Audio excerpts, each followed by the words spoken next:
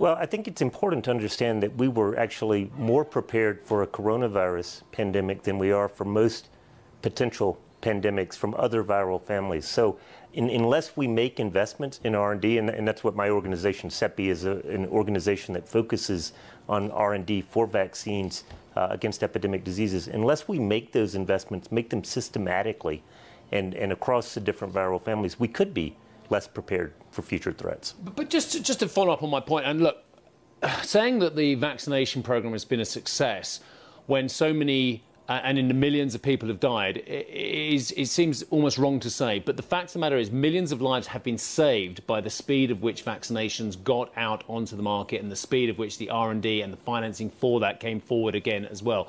Why are you saying specifically for coronaviruses that we were prepared, but for others we're potentially not?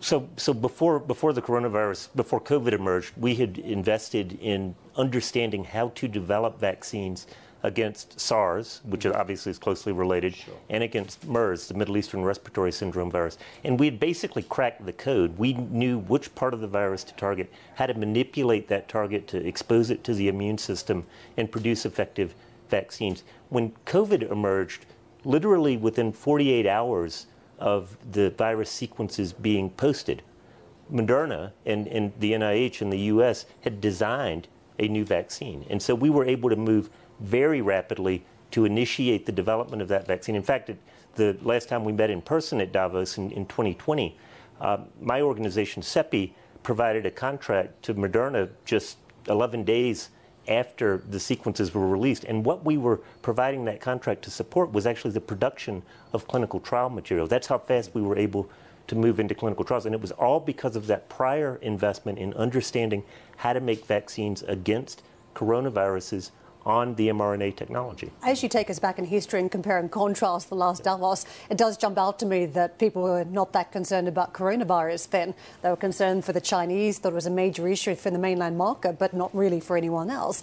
Monkeypox, I think people are split, that they think it could be a major issue. Others think, well, it's not really. How do you view monkeypox? Is it a big risk to, say, Western populations at this point and beyond? Well, the first thing I would say is this is the first time that we have gathered again in Davos since the 2020 meeting, and we find ourselves facing another infectious disease threat. I think that is not, we should understand what that signifies, which is the world is beginning to move around again, and infectious diseases are beginning to move around with us. Monkeypox is this is a concerning epidemic. Monkeypox is a very different disease than COVID. It is not spread through respiratory transmission in the same way. So it does not present the kind of global threat that many of us immediately recognize that COVID presented. But it does exemplify the risks that infectious diseases present in the modern world. I know there is a push to ensure that there are vaccines available within 100 days when it comes to some of the major threats that we face.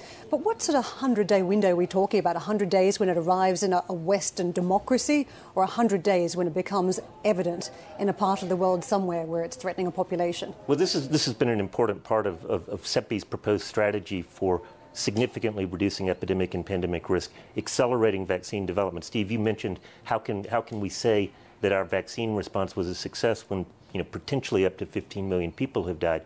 I don't think we can. I think we can look at what was done in 2020 as unprecedented but insufficient. So we do have to compress those vaccine development timelines. What we're talking about when we talk about 100 days is 100 days from the decision to initiate vaccine development to vaccines being available for use.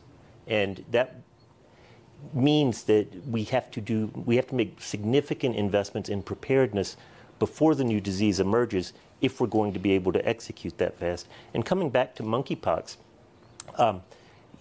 my organization has argued that the preparedness investments that we need to make is to understand for other viral families, in the same way that we did for coronavirus, as we were discussing earlier, how to develop vaccines in advance. And I think monkeypox is a perfect illustration of the value of that strategy, because we actually have vaccines against smallpox that were developed against a disease that doesn't even exist, that we know work against monkeypox.